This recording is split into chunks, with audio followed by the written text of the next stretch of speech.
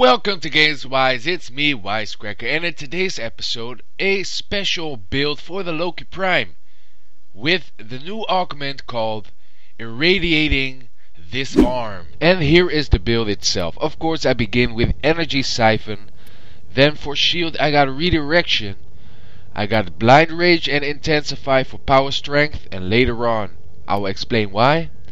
Of course, I got Overextended and Stretch for the power range because I want to irradiate the whole map. And of course I got Flow, I got Fleeting Expertise, and that's about it. Of course I forgot the most important one, the Irradiating Disarm. That's what it's all about, so let's check it out. What does it do?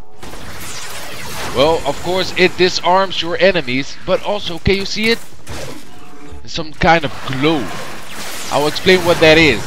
When using this ability, you of course disarm your enemies, but also they will be affected by radiation. And this ability also inflicts a confusion status effect on your enemies.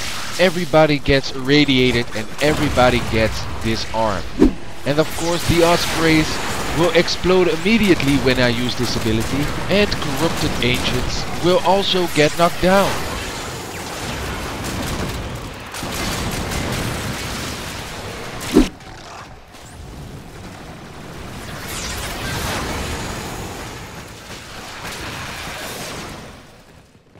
There's also impact damage on your enemies when using this ability, but because of the power strength mods, this impact damage will be even higher. And because of the range mods, I can affect the whole map.